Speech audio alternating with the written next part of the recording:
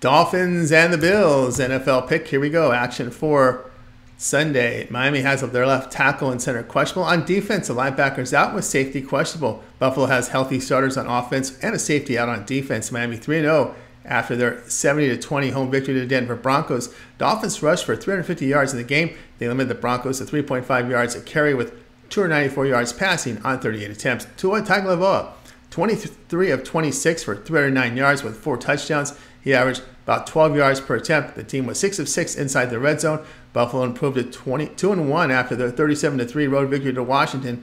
Bills rushed for 168 yards. They did allow 105 yards rushing to the Commanders with only 125 passing on 29 attempts. Bills had a +4 turnover margin by picking off all 4 passes. Josh Allen, 20 of 32 for 218 yards with a touchdown and interception. Miami faced Buffalo 3 times last season and it was very competitive, losing by no greater than 3 points. Now factor a healthy Tua and early October weather in Buffalo, sitting around 70 degrees. In their 2 meetings in Buffalo last year, the Dolphins averaged 30 points a game. Miami won their home game against Buffalo in 2022 in late September. Play here in Miami +3.